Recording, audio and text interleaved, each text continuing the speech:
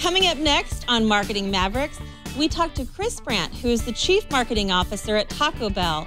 He's going to share a little bit about their secret sauce and why the breakfast campaign is so huge for them. We've also got Tamsin Webster and Esteban Contreras. We're going to talk about Oculus Rift and why that's important for marketers. Stay tuned. Netcasts you love. From people you trust. This is Twit. Bandwidth for Marketing Mavericks is provided by CashFly at CACHEFLY.com.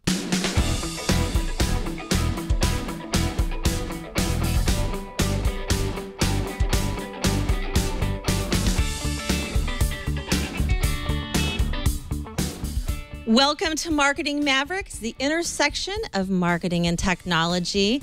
We've got a great show that we're going to talk all about digital marketing, the things that we love, the things that we don't like, some of our favorite apps, our software, and the controversy that might be hitting in social media.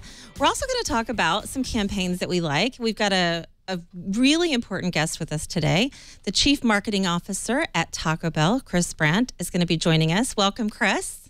Thank you. Thank you, Tanya. Good morning, everybody. So, pretty exciting times for Taco Bell. Oh, I'm sorry. That's the wrong camera. 1 second. Anthony, I don't know how many times I have to tell you, he's got to have his Taco Bell fix in the morning. What was that? Was that the... That's the waffle taco there. The waffle taco. Anthony, you interrupt for that whenever you need to. the waffle taco. But I really don't know, what we're doing here. No, seriously. So you guys have some really exciting campaigns. We've been talking, I think, over the last week about the Ronald McDonald campaign. You've got this new campaign that's starting today, which I have some questions about. But you guys have always been great marketers at Taco Bell. You've done such a great job using social media in a lot of different ways. But let's just step back for a minute, because you've been at Taco Bell for what? About a year and a half now, is that right? Actually, a little over 3 years. 3 years, okay. Before that, you were with a couple of different brands. You've actually worked for Odwalla, which is a Coca-Cola brand. You've launched a variety of projects, including protein smoothies, and you've worked for General Mills, which has got famous brands like Betty Crocker. So you've got a long line of working with some pretty established brands and launching products. So it shouldn't be anything new, but why? I mean, you went from kind of a more healthy point of view with Odwalla to, and I know Taco Bell's doing that, getting healthier. Was that a part of the reason why you decided to join Taco Bell, or was that something that happened after you joined the team? No, I grew up in Southern California, and so I always loved Taco Bell. Taco Bell always had a special place in my heart. And I really like the things that Taco Bell did. The one hallmark of the things that the brands that I've worked on, whether it be Nature Valley or Yoplait or ultimately Odwalla and then Taco Bell, is they really put a premium on innovation and new products. And so when I was looking for another opportunity, or really wasn't even looking that hard, when Taco Bell came up to work on a brand like Taco Bell, to really shape a big brand like Taco Bell, to do a lot of innovative things, it was a pretty easy decision for me to make to come to Taco Bell. So Taco Bell has gotten healthy. I'm actually a pretty loyal Taco Bell. I'm going to date myself a little bit here, but I remember when I was in college, I would eat the soft tacos and, hold the cheese, and, I knew how many calories it had. And today you've got a whole line of product that's health focused, but not so much with the breakfast. You've kind of gone a little more towards, I think, the trend movement. Why not have a healthy breakfast launch? Why the waffle taco? So just one thing. So you can make anything at Taco Bell, lower calorie, lower fat by doing what we call fresco, which really takes off a lot of the sauces and the cheese and replaces it with pico. And so, and the one thing people should also know is you can customize anything at Taco Bell. If you don't see it on the menu or there's things on there you don't like, feel free to take it off, because we make everything to order right there. So it really is not a problem. I think from a breakfast standpoint, we wanted to have a tight menu that we could really execute well in the stores. But, a third of the breakfast items that we have are under 300 calories. Over half the menu is under 400 calories. And you can order any of our breakfast burritos fresco style, again, where it removes the sauce and the cheese and replaces it with pico. Still gives you flavorful options, but at 25% less fat. So there are ways certainly to watch what you eat and eat healthy at Taco Bell. But we know from a breakfast standpoint, people really want a lot of craveable items. Almost everyone at breakfast orders a breakfast sandwich. And so we felt like we had a number of options, including the AM Crunch Wrap, which we believe is the best breakfast sandwich out there in the marketplace, just to satisfy people's needs in the morning. So we're right now playing the Ronald McDonald campaign that's hit social media. Ronald McDonald Jr. and this is And Ronald McDonald III. people love it, right? I mean, it's funny, it's catchy, people are remembering it, and ultimately people are interested now in, what you're doing with the breakfast menu. How do you track the success? I mean, in the past we would, launch TV commercials or drop mail or do advertising, but you use social media quite a bit to engage with your customers and your fans. You've got a great Twitter page, which is a lot of fun. But how do you actually track the success of a campaign like Ronald McDonald? So, well, one is sales, right? Are we driving people into the stores? Are we seeing lists on that? But as you mentioned, Tanya, social media tracking is a big part of what we do. We want to make sure that people like it, people are engaging with it. Our whole strategy in social media is to really move people from just being fans of Taco Bell, ultimately being friends of Taco Bell, and then hopefully we can be the cool friend. And so we really try. One of the mantras we have of Live Moss is to be effortlessly cool. We can't look like we're trying too hard.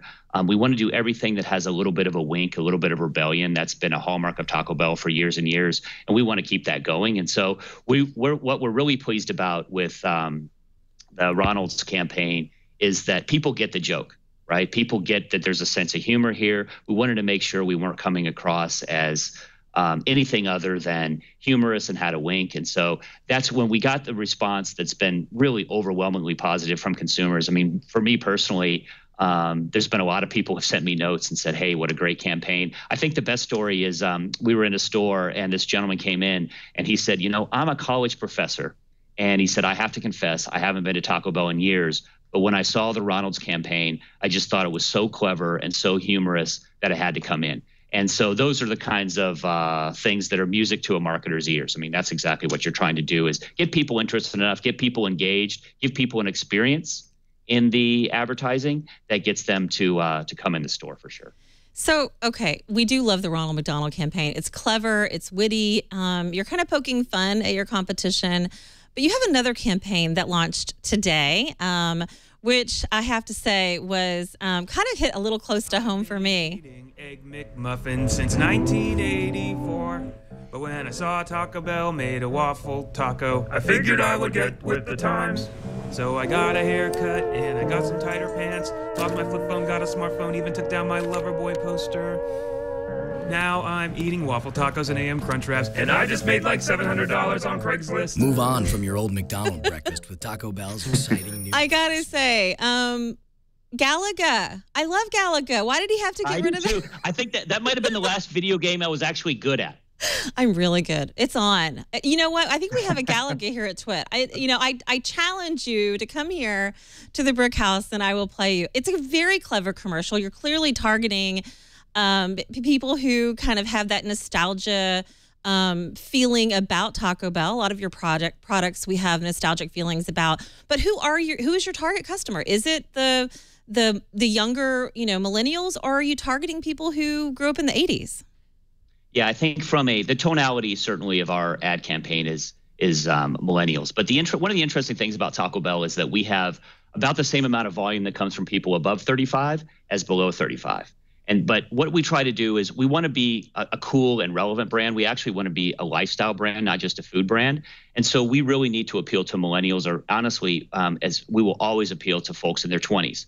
Because the people in their 20s are the people who define what culture is about. They define, in terms of music and in food and in fashion and everything. They're defining what is cool. And so we need to talk to those people. The great news about talking to those people and being a lifestyle brand like we do is that we're not alienating other people. I mean, I think plenty of people who grew up in the 80s still identify with Taco Bell. They still identify with the things that today are cool from a lifestyle standpoint. And so if we can talk in that tone of voice, we believe, yes, we're appealing to millennials, but we're also appealing to a lot of people because everybody wants to think about themselves like when they were 20s, whether you're 15, you kind of want to be 22. And certainly if you're around 40, you fondly remember those days in your 20s as well. So we feel like we definitely want to hit millennials. They are our core target. That's who we want to appeal to. But we think we can encompass a lot of different generations by doing so. And you've set some pretty aggressive goals. You shared at the beginning of the year that you wanted to double revenue, and that's a lot. I mean, doubling your revenue is a pretty hefty, sizable amount to announce. How do you plan to do that? And how big is social media and digital marketing going to play into them? Yeah, I think so. It is a bold goal. We had a goal of going from $7 to $14 billion. About a year and a half ago. The good news is we've added $1 billion, and I think we have a plan both to grow our same store sales growth for sure, but also to expand in terms of the number of stores that we add. And what we do from a marketing standpoint is we have to just listen to the consumer and appeal to the consumer all the time. And clearly, the consumer, especially this millennial consumer, is focused in social media. Again, they really define themselves by their social media credibility. And so it has been a big part of our plan. TV will continue to be a big part of our plan, but certainly embracing social and digital. And I think that, as you alluded to, Tanya, we've done a pretty good job of that so far, but we have to keep being at the forefront of that. We are a brand of first. We want to be the first in some of these new places, places like Snapchat, Instagram, Vine. We've done some great things there, and we will continue to monitor where the big trends are, where people are migrating towards, and make sure that we are there with a relevant message. I mean, I think media is really changing these days. There's no bigger revolution going on than what's happening in the media world with the rise of digital. And so our mantra is we need to have the right message at the right time on the right platform for people. And so you look at us in the things that we've done in social media, but also, we announced a mobile initiative that we're doing, and we're really excited to launch that later this year. So one of the questions that I had, and it's actually coming up in our chat room, is how do you approach, because all the platforms are different. You've got Facebook, which has one approach, or Twitter, and your audiences are different. But Snapchat, how do you actually use Snapchat to promote Taco Bell? So one of the things that we want to make sure is what is the message on the particular platform that is really relevant.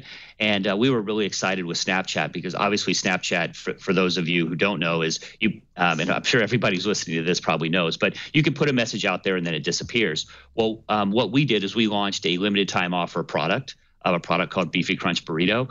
And we were one of the first brands to actually advertise on Snapchat. So what better way to launch a limited time offer product, especially one that we've had before that had a good following, is to put it on Snapchat and put it out there, just for a temporary period of time. So it was really fun to do. And I think that we continue to innovate on Snapchat, and we're going to do some exciting things on Snapchat here coming up in the next few weeks.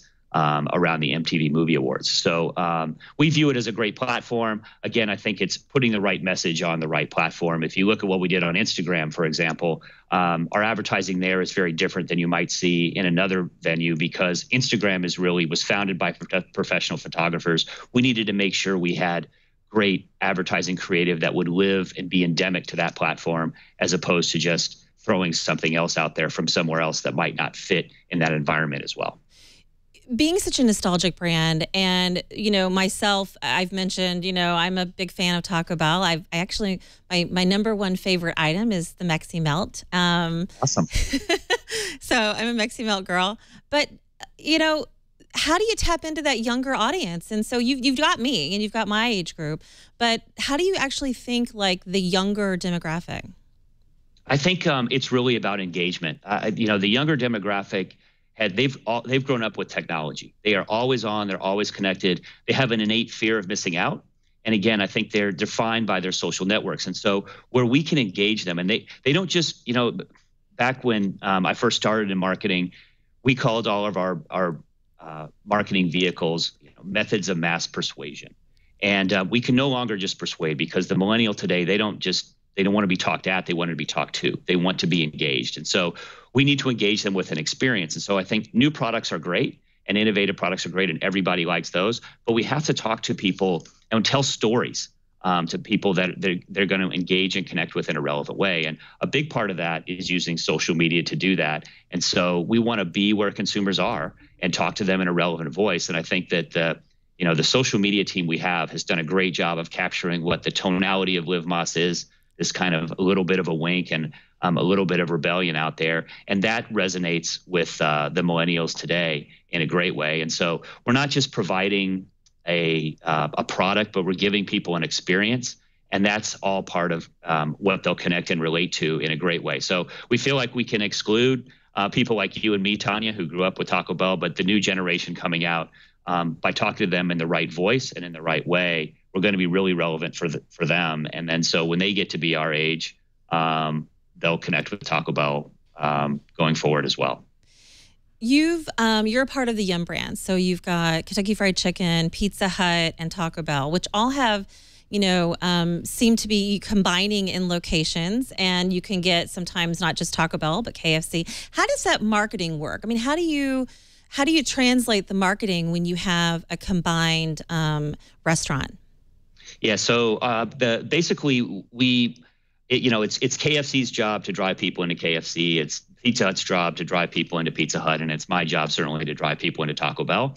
So we handle it very separately. We are distinct brands that just happen to be housed in the same building, but we handle everything very separately. We obviously share a lot of learning and tricks of the trade, if you will, or things that have been successful with our sister brands. But by and large, we all operate autonomously and are trying to build our own brands at the same time.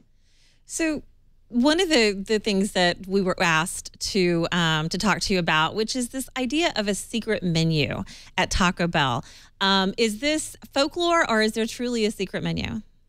There truly are secret menu items that are on there. Again, that's part of the magic of Taco Bell and customization. So if you see something that you used to have, you can order it. And things like, so one of the most popular products we have is the Cheesy Gordita Crunch. You can order that it's basically a taco inside of another soft taco, which is in gordita bread. And it's an amazing product, but you can try ordering that with Doritos Locos taco instead of a regular taco on the inside for a nice surprise. So there's a number of secret menu items that you can order.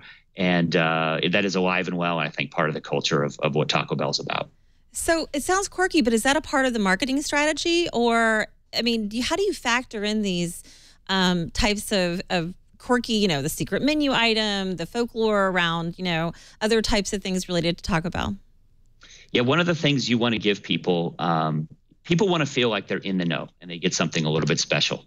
And so we want to make sure that we're giving, because that helps build their social credibility. So when I can give somebody something a little special or something that they don't feel like everybody knows about, then that helps build their credibility. They can tell other people. That gets the conversation going about Taco Bell and it's just, but it's also really a characteristic of our brand. We're a brand known for innovation. We're a brand known for fun things. What we're trying to do with Live Más is just give people just something a little bit different, something a little bit better, something a little bit more fun in their day. And secret menu items certainly play into that mantra. How much of your marketing spend is allocated towards digital?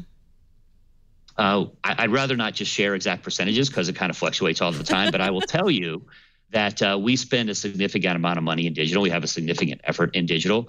And I think that probably will continue to grow over time as people migrate to different platforms. I mean, one of the interesting things we know right now is that from a millennial standpoint, literally something like 85% of them are tweeting or using Twitter or other social media platforms when they're watching TV. So it's not just being, back in the old days, you could put something on TV and you could make sure it reached everybody, but you can't do that anymore. We have to have a much more robust marketing mix. We have to figure out where people are, and we have to have, I think, multiple messages going at the same time. And so that's part of the art of what we do versus the science part. And it makes it an interesting job, certainly all the time. So you're talking about the second screen, which is a really important part of any marketing strategy.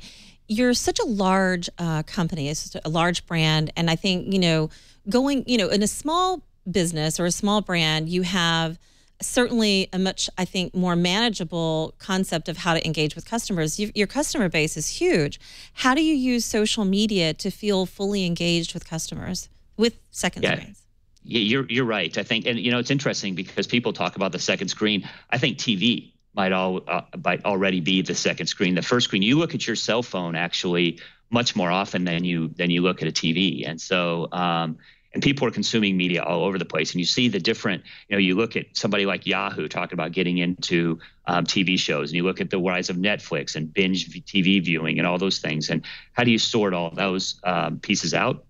But it's our job to just be where the consumers are. And so that's a big part of how we think about social media and make sure it's relevant to people, because certainly, we're a big brand. As you mentioned, Tanya, there are 37 million people a week that actually go into Taco Bell, and half the country visits Taco Bell inside of a month.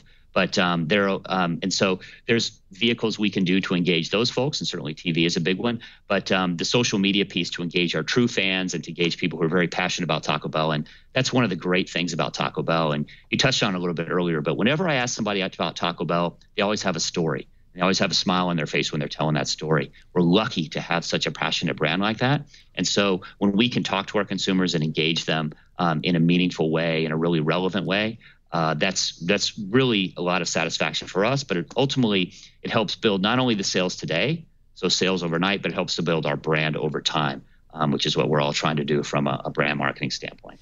You have a reputation for using social media to acquire talent for your different job openings that you have across the United States. How do you do that? How do you use social media to hire people? Well, the people we want certainly on the social media team, they need to be adept at social media. And the great thing is some of the people we have actually reached out to us. We've put out there, asking people to submit. If we're going to communicate in Twitter, if we're going to communicate, in just a few sentences and just a small number of characters, we need people to be able to express themselves that way. So what better way to interview somebody than in a format where they're going to be conversing with the consumer all the time? And what's amazing is the amount of creativity that's out there and the engagement that you can have. And so we've done some experimenting in that space. We've hired people the conventional way too, but I think it's, we're hiring people for their creativity and their social media credibility to work on that team. And it's proven to be a great, what better way to do it than to use the vehicles that they're going to interact on all the time. How much does, as a leader as a head of marketing for such a large company and a large brand, how does your personal point of view play into the marketing strategy? Does that come into play at all? I mean, being a family man or being a father or your hobbies. I mean, how does that actually play into your strategy? Yeah, I think again, this is marketing is an art versus a science, and so there's always things that you feel in your gut. And I've been lucky to work on some great brands for some great people, and so I think that shapes me. And then my individual experiences, the things that my kids really love. Sometimes that meets the sniff test as well. You always got to listen to the consumer, but there's a balance too, especially in new items that sometimes consumers can't imagine them as much. I use my kids. I think my boys both love our beefy nacho loaded griller, and I think that I might be disowned if I ever decided to discontinue that product. Now, the good news is it's a very popular product all around, so I don't have that dilemma. But there's certainly things that they're passionate about that we want to keep going, and everybody has that kind of experience. I eat Taco Bell 3 or 4 times a week. And we have a variety of menu items. And, when you go out in the field and with our ops folks and you see what's happening actually in the stores and how things are working and talk to consumers, it's a great data point for you to have, an individual data point in the sea of all of the other consumer data points that we have that you factor in, that I think colors your decisions and helps you hopefully make the right decisions for everybody. You've got a pretty successful, large agency of record that you choose that also promotes some other really popular brands. And I guess my question would be, how do you decide to go with, an all-purpose agency? Do you try to say, okay, I'm going to have this agency handle my digital, this agency handle my creative? How do you decide who's going to be the creative concept behind Taco Bell? Yeah, we have a multiple agency model. So we use Digitas for a lot of our digital initiatives. We use Deutsch and FCB for a lot of our TV, but they cross over. I mean, the one thing today is integrated marketing is more important than ever. In the past, when TV dominated, maybe you could get by being a different brand on some of the other channels, but you just can't do that anymore. People see everything all at the same time. And so I think the part of the challenge for, myself and my team is to make sure that all those agencies are working towards the same goal and that we're really clear about our briefs and what's going to lead. So one of the things, we love having our different agencies. We love having different points of view. And I think that is a big help. It's a little bit more cumbersome to manage than an all-in-one agency, but we also think we get great creative and we get a lot of different ideas. And what's at a premium here are creative ideas that we can really blow up into big ideas. And so the more points of view that we have and the more different approaches we have, we feel like the better off we'll be. It's such a changing landscape, the digital marketing space, and how we use social media and how we play that into the rest of our marketing. How do you stay on top of that? I mean, what's your biggest challenge when it comes to this ever-moving arena? It is no doubt a big challenge, and things change quickly and on a dime. And I am lucky that I have such a really strong team that keeps up on top of those things. We have millennials that are obsessed with social media, are great at it, and they're telling us what the next ones are. They're telling us, hey, Snapchat is getting big. We should do something on that platform. They're looking at Vine. They're looking at Instagram. They're looking at Tumblr. They're looking at all of these things and figuring out what is next and how do we use it best. And again, how do we have a tone of voice that's the brand tone of voice in those places, but creative that is relevant to those platforms as well. So I really rely on, and the other part is we really demand people who are curious here and are constantly looking for the next new thing. And so, we have, 70, 75 people in our marketing department that are all focused against that. And there's a lot of, we call it know-how. There's a lot of information sharing and know-how sharing that happens within Taco Bell, not just with the social media group, but, with our ops partners, with our innovation partners, our food innovation partners as well. So all of those things together really help us stay on top of what's going on out there in the marketplace, be it technology or competitive actions or what have you. Okay, so if somebody's interested in working for Taco Bell at the marketing level, how would they go about? Like, what is your advice to the next Taco Bell employee? What should they do to be noticed at the corporate level? I think you want to demonstrate a lot of creativity, a lot of curiosity, and a lot of leadership. We really look for people who are willing to do things, that think about things a little bit differently, bring a lot of creativity to the table, and and have some fun. I mean, one of the things that we have here at Taco Bell, I think really sets us apart, makes us special, is the culture we have. It is, a lot of companies talk about kind of a work hard, play hard culture. I think we do have that at Taco Bell. There's a lot of camaraderie here. It is a pretty special place that I think you can feel when you enter the building for the first time. And those are the things that I think we really look for in people. And those are the people we try to find that are really going to fit our culture and not just fit our culture, but add to our culture ultimately to make this continue to be a great place to work, but an innovative place as well. Well, and I'm ever impressed by I love the snarky Twitter page that you have. And I think you do a great job. I ask this question to CMOs all the time. What other CMO would you like to meet, or who do you think is really doing a good job in the digital space? We look at what people like MTV and kind of things are doing from to relate to millennials. So even outside of the QSR space, I think we look to see what those brands are doing. I think it depends on the platform too. I think some brands do a great job on different platforms. The Levi's brand actually does a pretty good job, I think, on Instagram in terms of the imagery and things that they do. And so we're kind of looking at a bunch of different people. And, we look at Apple and see what they do. Really like the stuff that Nike does. I mean, you talk about a company that's made themselves into not just a product brand, but a lifestyle brand. They were kind enough to invite us up there to Oregon and build some learning, build some know-how with them about how they approach innovation, how they approach their brand. So I think that those are some of the brands to me that stand out there. There's some smaller brands that we kind of look at as well, but we want to find our own voice. I think that's the really important thing. What we did was with Liv Moss, I think as we moved from think outside the bun, We did it because the consumer had changed. They didn't want food as fuel anymore. They wanted food as an experience. So we thought with Live Más, we needed to really define ourselves. We have a North Star now for the company, and I think that guides us as much as anything else in terms of what we want Taco Bell to be going forward. You've got a lot of different elements that relate to technology that are a part of your campaign. I mentioned Twitter just because you have a really fun Twitter page, and it's something so simple but can make a big impact on your brand. What happens? Do you have something in place if for some reason things go off? I mean, how important is a PR strategy to Taco Bell?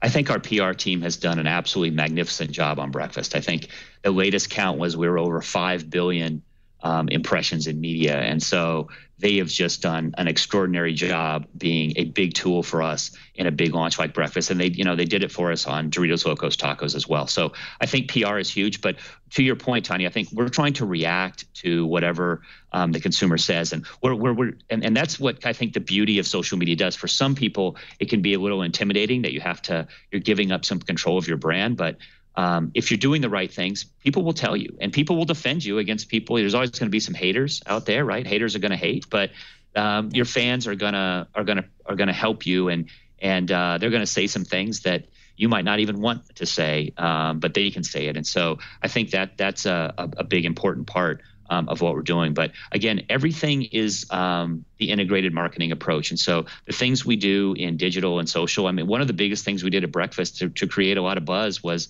the phones. So we sent phones to 1,000 influencers and other folks, and we gave them missions to wake up and live Más. And those phones really got a lot of play, and people really liked them. And again, if I go back to what we're trying to do is create an experience for the consumer and to engage them in a way that they connect with emotionally. And so when we did the burner phones, I mean, what brand sends people a phone?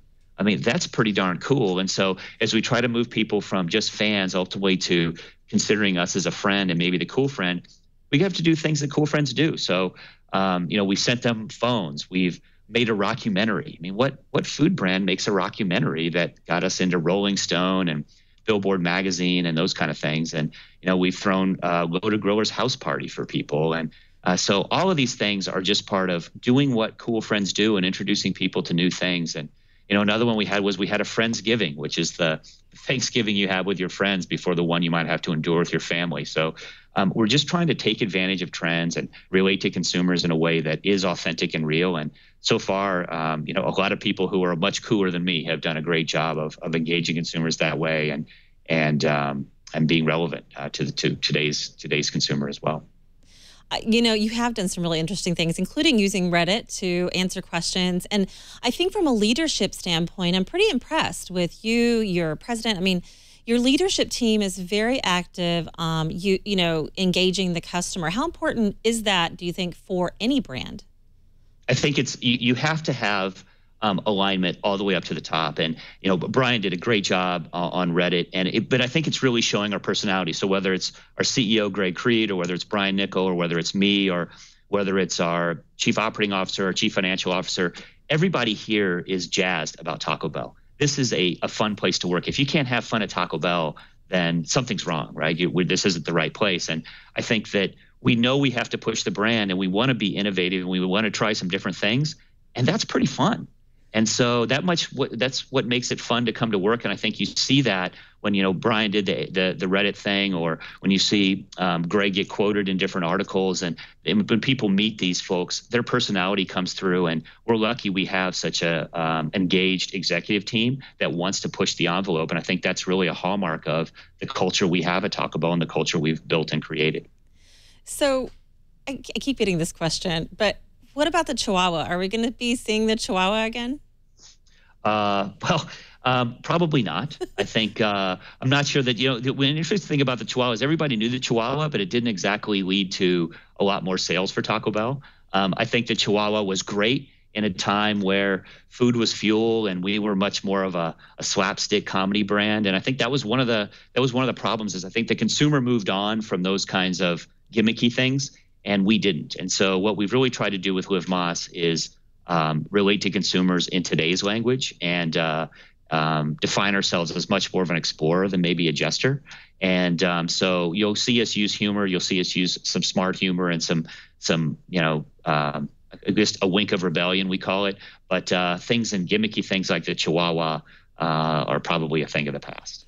All right. Well, I have to tell the chat room because they really want to see the Chihuahua come back. But, we're just dog lovers. That's all. We have Ozzy here, right? So, I'm really impressed with everything that you're doing, Chris. And I'm excited to see. I'm a little disappointed that they did get rid of the Galaga game in the last commercial that we launched today. But other than that, I'm pretty excited. And I think you guys are doing a great job. Thank you. Thanks for having me on, and appreciate your kind words. And stay tuned. We've got a lot more to come. I think we've done a lot of great things in breakfast, and we certainly have more to come on breakfast. And so if you haven't tried breakfast already, please check us out. But we've got a lot of exciting things coming for the rest of the day as well. And so there's a new Doritos Locos Taco flavor coming in early May. So look for that as well. I will absolutely look for that. Thanks for joining us. We'd love to have you come back and talk more about your insights in digital marketing. Sure, I'd love to come back anytime. Thanks again, Tanya. Appreciate you having me on. Absolutely, absolutely. It's so exciting talking to a brand that's doing some really innovative things and engaging customers in a new generation. So that was thanks a lot, and thanks for joining us. Thank you. Thanks, everyone. So that was Chris Brandt. You can actually follow him by following @Taco Bell, and you can connect with all of their marketing. We're going to link to that later. So next up, we've got Tamsin joining us. Tamsin and Esteban. I always want to say Tamsin McMahon, but it's actually Tamsin Webster and Esteban Contreras. Thanks for joining us, guys. Thank you. Hello. Welcome. Happy to be here. I keep wanting to use your, I'm not used to the Webster yet. I'm sorry about that. How long have you been married too? Yeah, a year and a half now. So it's been around, I've been that way for a while, but yes, a proud Webster. I married into the dictionary family, which I didn't, but that's all right. Now you're a senior vice president. When I met you, you were at Allen & Gerritsen, and you've moved on. You've started a new role. Tell us a little about your new job.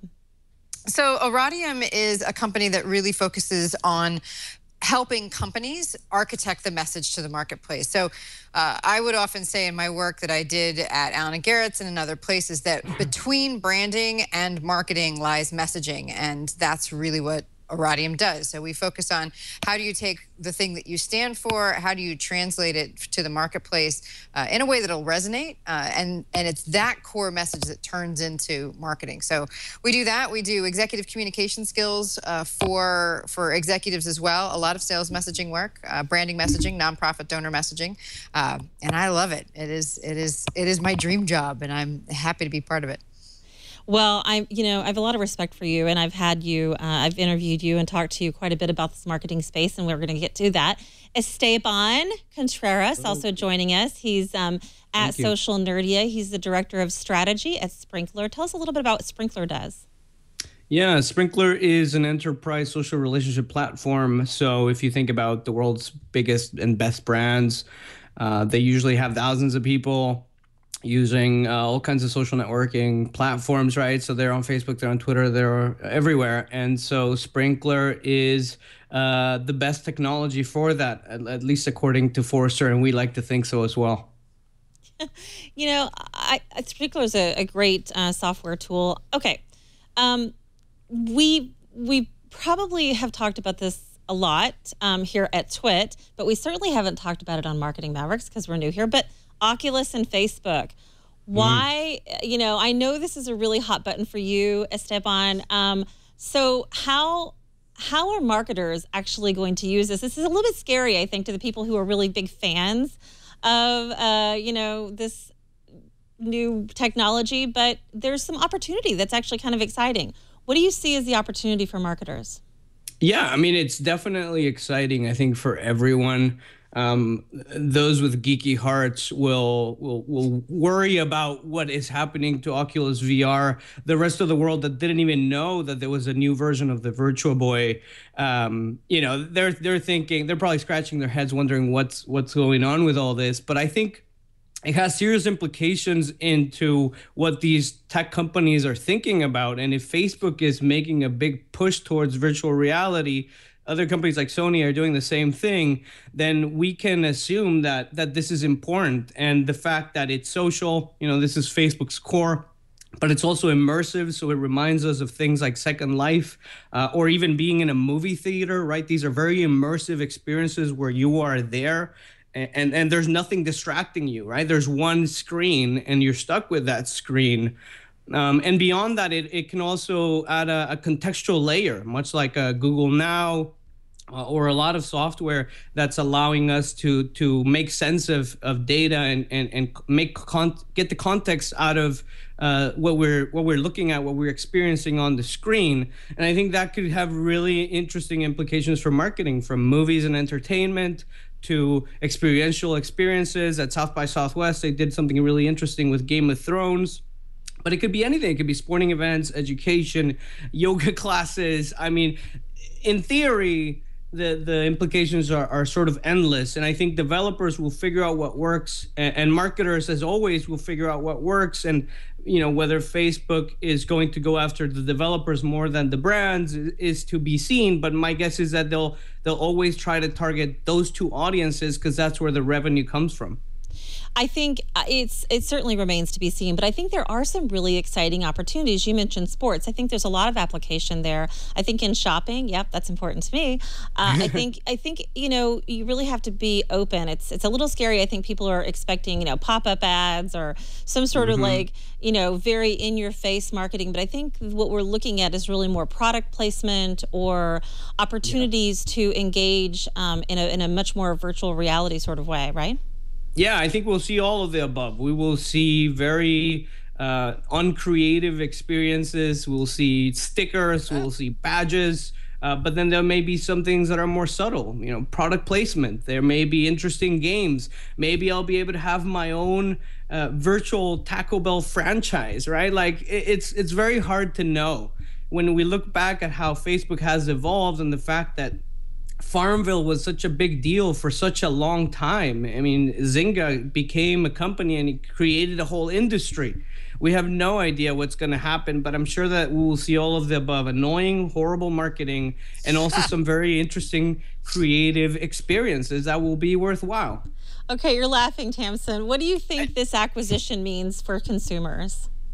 Well, I mean, the thing with Facebook is that they have been, as much as their revenue depends on marketers, they've been very anti-marketer from the beginning. I mean, ultimately, they've been about people-to-people connection.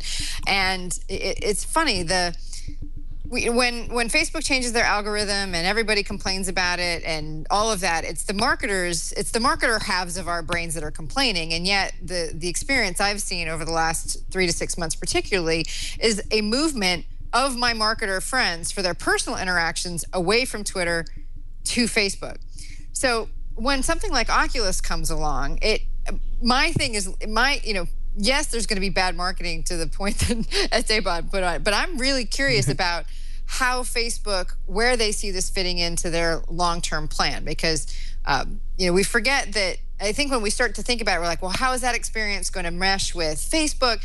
And I'd be surprised if you see it meshing with Facebook, the actual platform, much at all, particularly in the beginning. So I've just, marketers do tend to ruin things, and Facebook has been very good about figuring out how to get marketers out of the core social experience, and yet continue to eke revenue out of them. So this one's going to be really interesting to watch, because it is definitely a long-term play, because something like a virtual, and marketers have been trying to figure out how to get virtual reality into the marketplace now for a while. Everyone keeps saying it's the next big thing, and yet we still haven't really seen it. And I'm just curious. It's a fascinating question to figure out where are they going with this. Okay. Well, you mentioned Twitter. Twitter had a big redesign. Looks a little bit familiar to another platform. What do you think about the changes that Twitter's making and how that affects marketers? Well, Twitter's definitely, the first thing you'll notice, of course, and everyone has been saying this, is that if you look at the new Twitter, it looks a heck of a lot like the redesign of Facebook. So the new Facebook that everybody's getting, down to the very blocky, very sharp corners, highly visual. I think the highly visual piece is the thing that marketers need to take away. That the focus is very much on how can you engage more parts of people's brains, really, with the message that you're putting out there.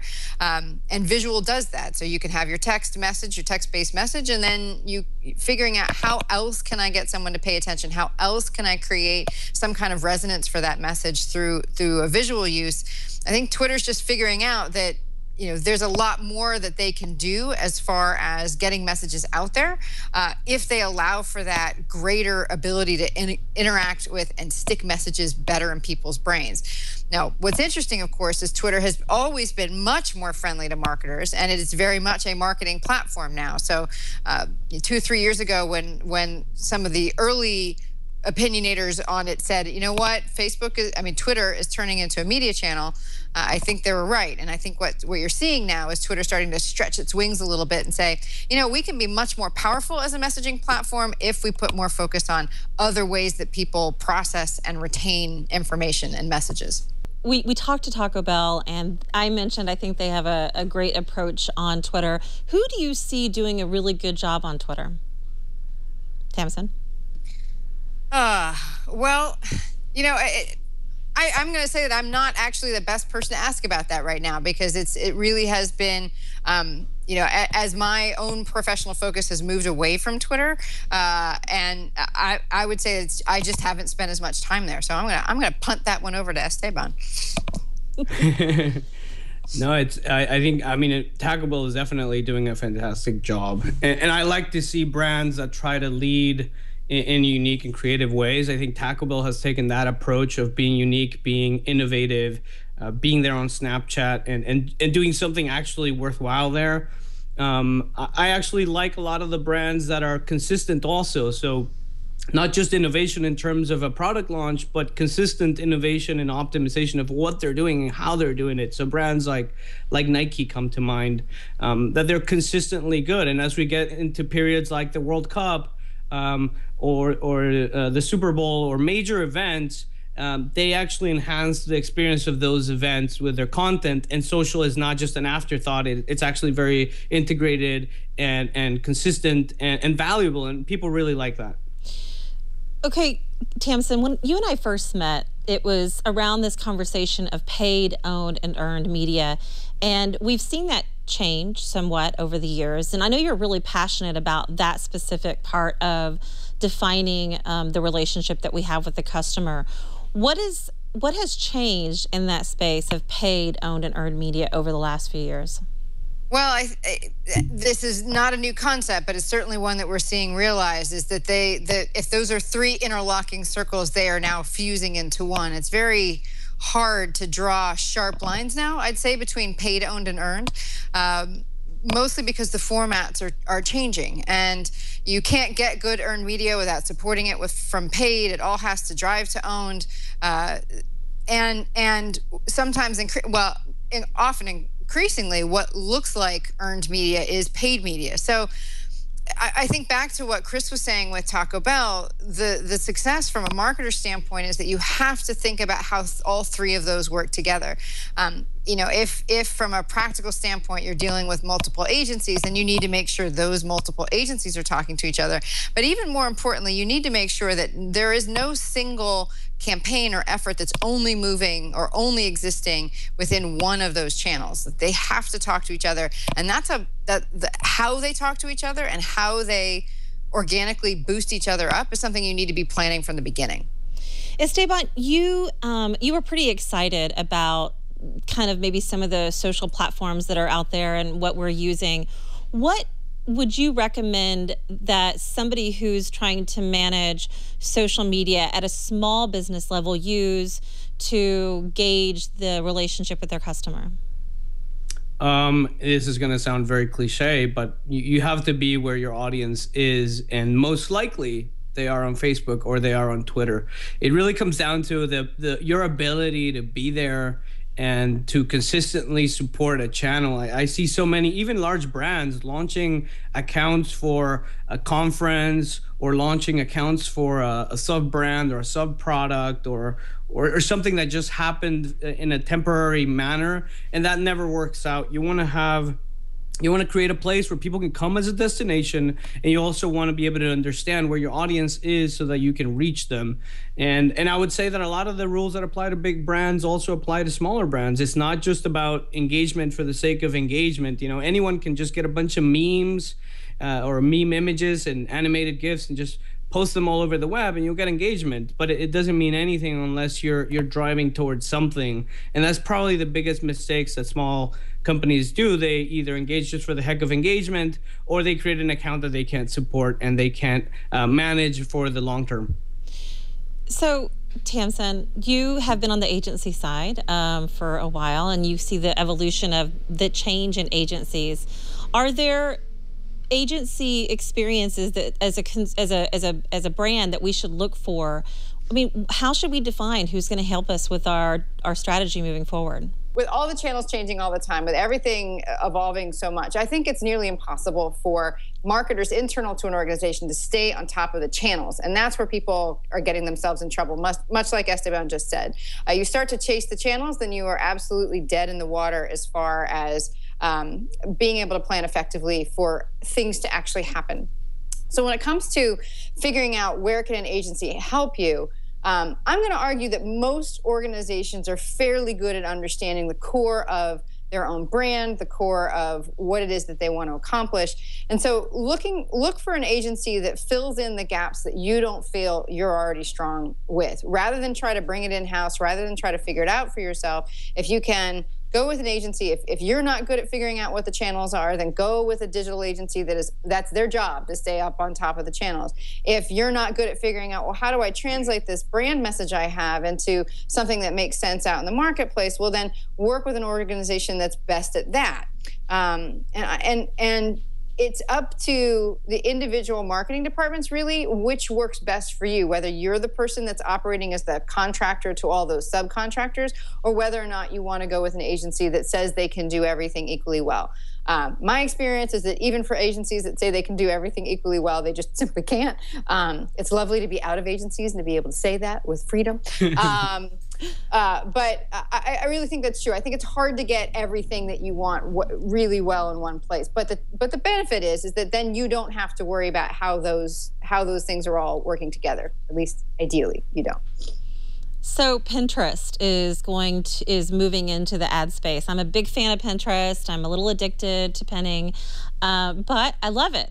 It's going to change the experience, but I think there's a lot of opportunity here. They're setting that price, though, a little high. What do you think about Pinterest and their movement towards paid advertising? Well, I think like any of these platforms, they have to figure out how are they going to make more money off of it. Advertising is obviously one of those ways to do it. I think what you're seeing in, if there's a high price piece of it, what they're basically saying is, we put a high premium on our audience, and you need to really want to be here in order to do that. And I think that's a good thing for them. Of course, marketers are going to complain about that. I mean, marketers are going to say, oh, it's too expensive to be there. But at the same time, that also means that marketers have to be very, very thoughtful about making sure that the investment that they do make is worthwhile. And frankly, I think from Pinterest's point of view, it makes a lot of sense. We'll see whether or not marketers bite, but I like the message it sends about what they're protecting with their audience. I think when you have a free, they're not earning money, they're not making money right now, and that's the direction they have to go. We always seem to. We said this about Facebook. I'm going to leave. I'm not going to use it. But as consumers, we will use it, and I think there's a lot of opportunity here. What do you think, Esteban? Are you a pinner? I use Pinterest all the time. I like to say that my brain is on Pinterest because it remembers things that I don't. And I personally don't use Pinterest to follow anyone around. So brands that are spending money there are probably not going to reach me unless I'm forced to be reached. That being said, I think Pinterest is doing a good job with it. And they're really taking a page from the Tumblr playbook, which is let's do this in a way that is carefully done. It feels premium. It's good for the users and it's good for the brands. And Instagram is trying to do the same thing. I think Instagram got a little bit of backlash because it was so obvious and because the audience there is so used to an experience, whereas on Tumblr and Pinterest, it's not as intrusive. I think that's the thing that brands have to be very careful of. You don't want to infiltrate social networks. You don't want to be annoying. You want to be relevant. And if you're going to pay to play, which is the only business model, there's really only two business models on social media, right? It's either you pay to play, and that's how Facebook, Twitter, everybody makes money, or the other business model is your WhatsApp and you never charge anything and then you end up at Facebook. So it ends up being with the same business model. So brands will have to pay always at some point. And consumers are just going to have to get used to that. It's always been that way. Facebook's allowed advertising since 2006. I posted ads at universities in 2006. You know, it's never been different, but consumers are more and more resistant because they're getting bombarded, and brands have to be really careful of that. Well, and as marketers, we tend to complain when we get something for free, like we're doing with Pinterest, and it's driving traffic, that we actually might have to pay for it. So I appreciate both of you joining the show. You know, Esteban, what is something that you're watching right now? What is a digital trend that's important to you? I think the whole privacy, secrecy environment is going to be really interesting. I can't wait for an agency to say that they have a whisper strategy or a secret app strategy. I think sometimes agencies and marketers get excited about some of these things that are happening in the consumer space. And it will be interesting to see whether that whole trend just fades away in a couple of months, or maybe it will be a big deal. And more than beyond the marketing side of it, I do think that there is a consumer need for privacy that is, if not a fundamental right, something that I appreciate, and I think everybody appreciates. So it's something that we should definitely watch and see what happens. And Tamsin, what are you watching? What's something that you're looking for and you see a lot of opportunity? Well, what I think is really interesting is the potential around really understanding our customers better. I mean, we're at the point where because there's so many players in the market, because social and content marketing has become the absolutely late majority for most marketers, it means that the things that were working when people started, and even the best practices right now, are not going to continue to work because everybody is doing the same thing. And the only thing that's left is having a really clear understanding of who your audience is, what they need and want, and how your particular company delivers exclusively to them on that.